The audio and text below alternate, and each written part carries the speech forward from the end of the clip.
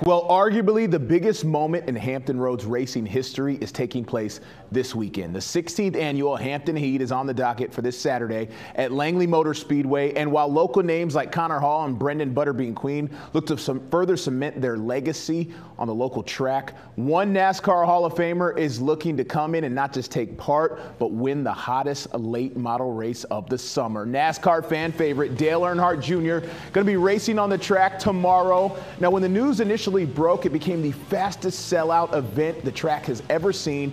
We had the chance to catch up with Langley track president Bill Mullis, who said he found out Junior, aka Junebug, was coming to town when everyone else did, but he anticipates an event that could send chills up your spine.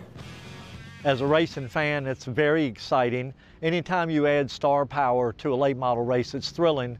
And you look at him, as good as his late model team has been, fans can expect I think one of, obviously, an absolute historic event at Langley that is going to, we're still writing history today.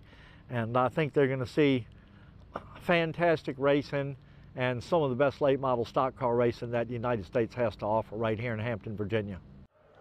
Now, I'll be out there tomorrow covering the race that begins at 8:45 p.m. Grandstand gates open at 11 a.m.